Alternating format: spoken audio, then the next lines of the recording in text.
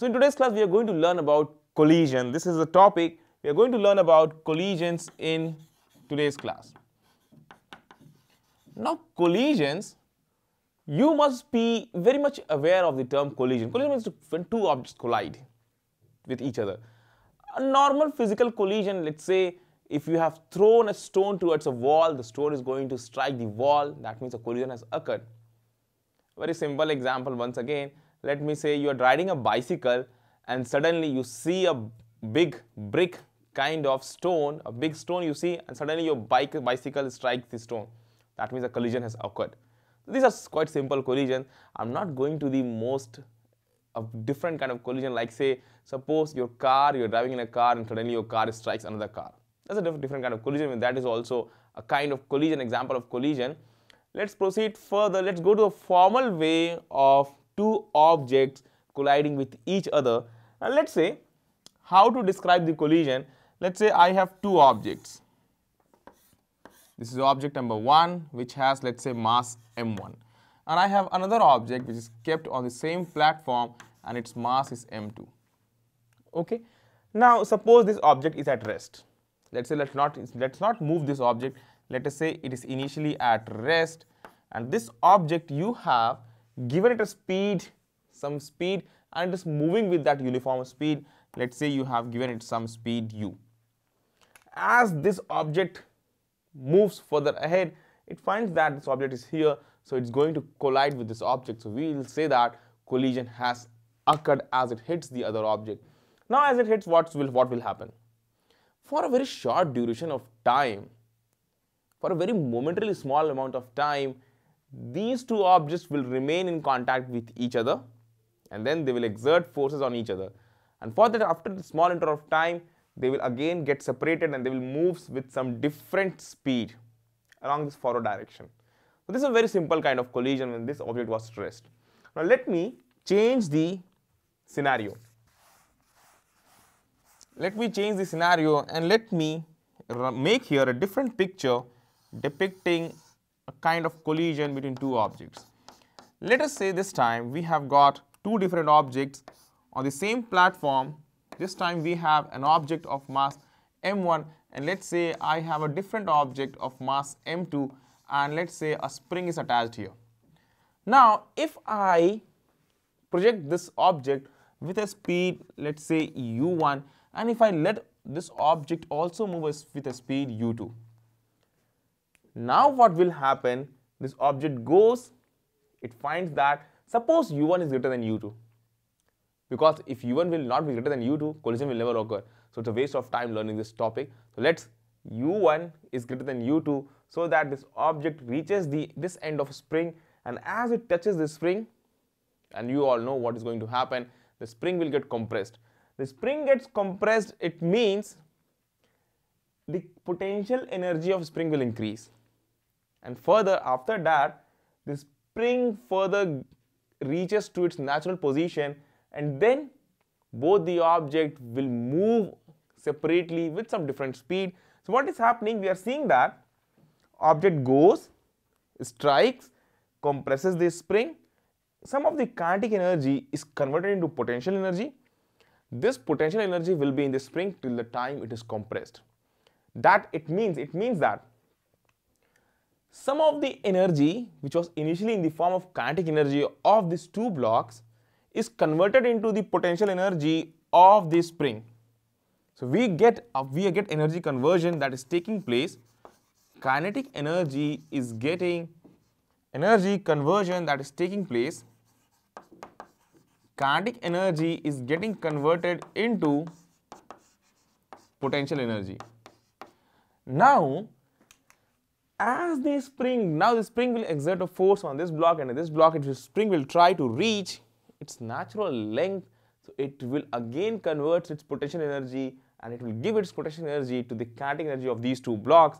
So the next conversion that we are finding that will happen, again spring will attain its initial position, or let's say its initial natural length, and again the potential energy that was stored in the spring will be converted into kinetic energy.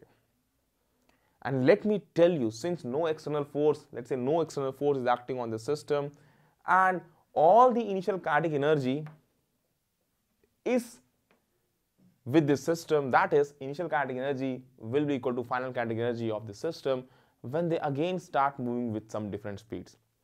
Hope you are getting the idea of the collision that is happening. We are actually conserving the energy here. So what I'm writing, initially they were moving with some kinetic energy, and after the collision they are again attaining the same kinetic energy. Now this was for a general kind of collision. Don't worry about, we will have a situation when the final kinetic energy will not be equal to initial kinetic energy. We will see more kinds of collision, but let me explain you about what we have learned till now. Two objects, again, two objects. We have two objects moving with different speed and they are going to collide with each other. So let's study the basic collision case.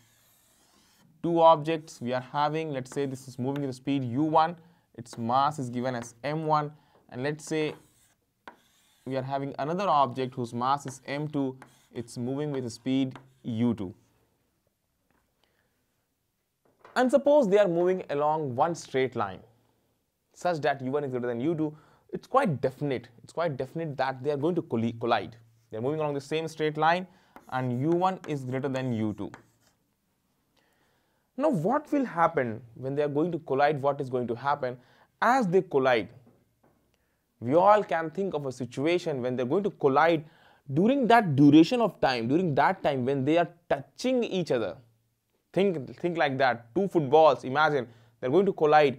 So as these footballs come together, the surface on both the footballs will get deformed slightly, although it's not observable by our naked eye. But you think of that, it's a quite deflated football. As it strikes, the surface gets deformed. So what we'll be having in this way. Somewhat in this way, the deformation takes place, and both the objects, during the interval, they are in contact with each other, they will get deformed. So this is what is happening. Now, during the instant they are in touch with each other, still they are moving. So during the instant they are touch with each other, they are moving and they are moving together. That means we will have one velocity of these both objects and they will move with one unique velocity. We got this. Now every object tries to acquire its original shape and size. And this is the property called resilience. This is a property of an object. It's called resilience. It tries to attain its normal shape and size. You know, if you try to deform anything, take a sponge, if you try to deform, again if you leave the deforming forces, it tries to regain its original shape and size. You take a canvas ball, try to deform it by holding and by exerting a force. After the time you have stopped applying the force, you will find that the deformation will cease to be there in the body, and this is property known as resilience. I'm writing, due to resilience, the body will actually regain its original shape and size, or let's say original structure. Now that means, now see, I told you here at this instant it is going with one unique velocity. Initially both the objects have some kinetic energy, and during the time when they were in contact with each other, that means kinetic energy is lost, and that kinetic energy is converted in potential energy of these two deformed objects. So first we find that as you go from here to here, from this situation, we are having kinetic energy is getting converted into potential energy. What does this signify? This signifies that some kinetic energy is lost, and this loss in kinetic energy will appear in the form of potential energy of the system. So what I'm writing, this loss in kinetic energy will be equal to potential energy of the system during the deformed state. So we have this. Next, what happens? It tries to regain its original shape and size, that's original structure. So all the potential energy which was stored in these two objects will appear in the form of final kinetic energy. So what will happen? In the next case,